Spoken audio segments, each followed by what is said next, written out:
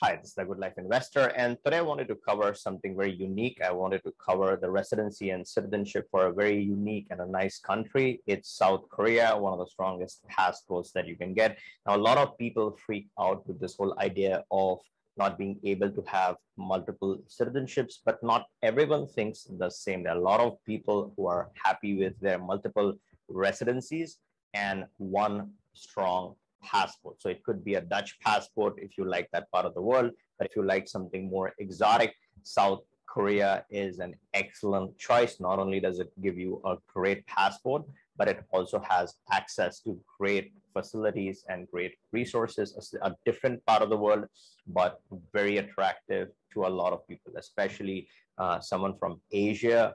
It's a hot favorite. If anyone gets access to, let's say, South Korea permanently, then it's a big deal for a certain set of people. And not to say that the Western side shouldn't look at this. I think this is a great option if you are okay with having one of the best passports in the world and then pairing that with your multiple other residency options. So let's look at the deal in South Korea.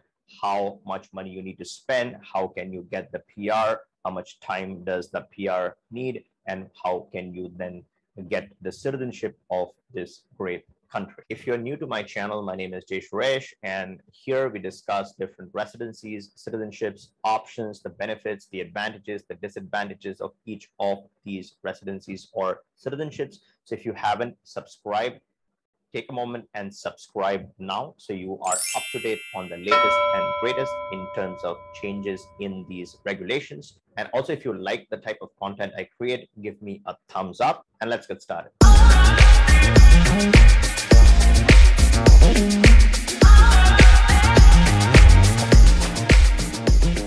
So there are three options in this case, and the first option is for temporary residency. So the first two options are temporary residencies. The third option is a permanent residency. So if you are 55 or above, you can invest $250K in South Korea, and you can start off with a temporary residency and then eventually work yourself towards a permanent residency in the country. If you are younger than 55, then the amount jumps up to $420K USD. The same deal, you get a temporary residency, then you work yourself up to permanent residency.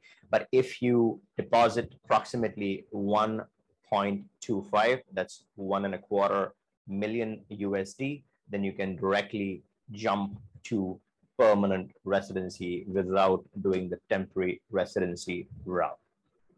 And once you have done this investment, physical presence requirement for this golden visa scheme is literally once a year. So you have all the flexibility there that you would expect from a typical golden visa. So physical presence is really not needed to maintain the residency in this case.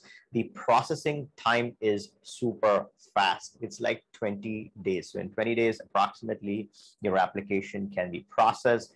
The South Korean passport is one of the strongest passports in the world. It has access to 190 countries. So it's really right up there, much stronger than your typical US, Canada, and other options. Next, let's talk about the type of investments that are eligible under this option. The first investment is in a public fund administered by the South Korean Development Bank. The principal is returned after 5 years, and there's no interest in this option. So you invest, you park your capital in this public fund with the said bank, and then after your tenure is complete, meaning after 5 years, your investment is given back to you and there is no interest on this amount. So you're losing out on the interest, but in return, you're getting this residency option, then that leads to citizenship. Second one is a risk-based investment. And this is in a development project in a less developed region of the country. They decide all of that, which is developed and which is less developed.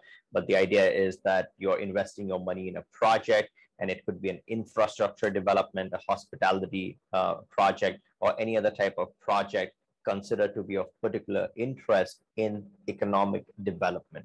Investments carry certain amount of risks, but there's also potential for higher returns, meaning you can actually end up making money if these projects turn out to be profitable. So I hope you liked this information on South Korea. This is particularly good for people who don't mind a single strong passport, and maybe they have residencies for other purposes. But from a portfolio standpoint, if you're a person who is okay with a single solid strong passport, then two of the strongest that you can get in 5 years is the Dutch passport and the South Korean passport.